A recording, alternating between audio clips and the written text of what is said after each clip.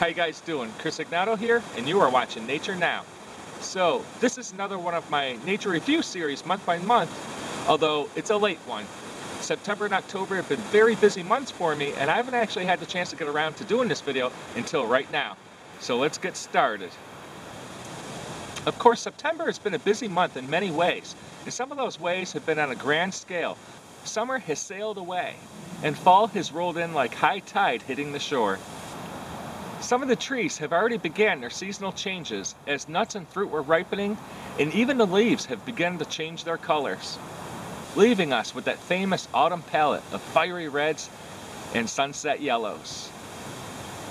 Goldenrods were ablaze with golden yellow flowers in the meadows, and insects and spiders alike were having a banquet. Insects chasing after pollen and nectar while being hunted by predators such as ambush bugs, praying mantises, and the magnificent black and yellow argyropes.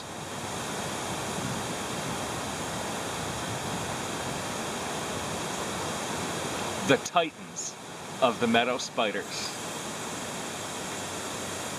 Now, unfortunately, due to where I live, I haven't been able to film it, but almost every single night in September has been dominated by a different moth species. It's a lot of fun to actually see the different species come out every night.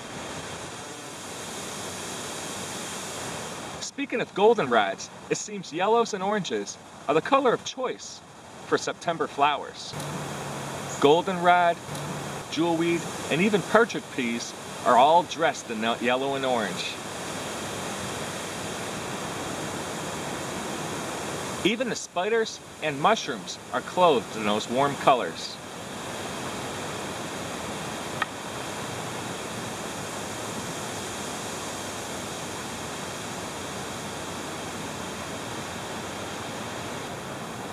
Geese are already flocking and preparing for their fall migrations, soon to be taking to the skies for their long journey south. Grasshoppers, wasps, mantises, and crickets were everywhere. The evening chorus was immense and beautiful.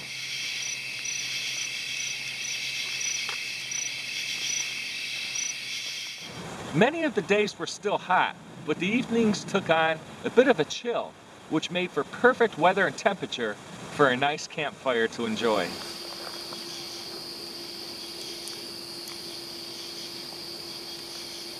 I'm sure you remember, September brought plenty of rain to water the October and September harvest. I can't wait to dig into some of those fruits.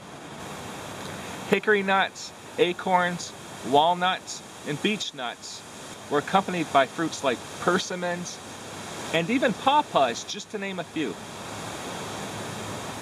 Squirrels and chipmunks, of course, were busying themselves collecting that harvest and preparing for the cold months ahead.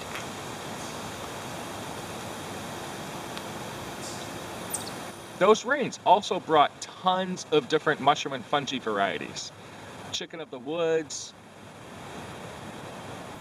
green jelly babies, coral fungus, and yellow spindle corals were dotting the landscape here and there. I even found an incredible mushroom that belongs to the stinkhorn family.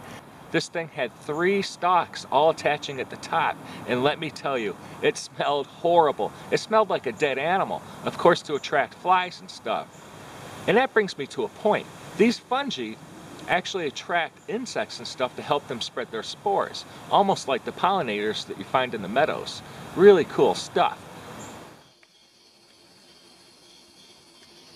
I got to meet up with the Wildlife Brothers for another wonderful herping collaboration video. Of course, like always, it's a great time to hang out with Evan and Harrison Black. Click on the card to the side to see the video. It's a lot of fun. Now, camping in Francis Slocum State Park was really interesting.